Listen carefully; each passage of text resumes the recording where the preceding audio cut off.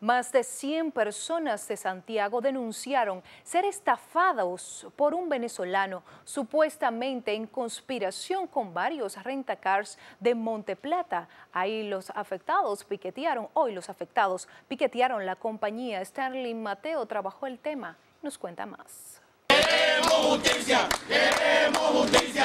Según el jurista Kilvio Pimentel, abogado de las víctimas, señaló que la supuesta estafa sobrepasa los 70 millones de pesos, la cual operaba por varios rentacar y alegadamente dirigido por el venezolano Carlos Andrés Liranzo García, quien está detenido en una celda de la 5ª compañía de la provincia de Monte Plata. Estamos aquí en representación de muchas personas que han sido estafadas por una empresa fantasma que se llama Irgar. Más de 612 contratos realizados, supuestamente para hacer la entrega de vehículos, pero esta entrega nunca se materializó. El señor Víctor Espinal fue el que me dijo y me involucró en el negocio.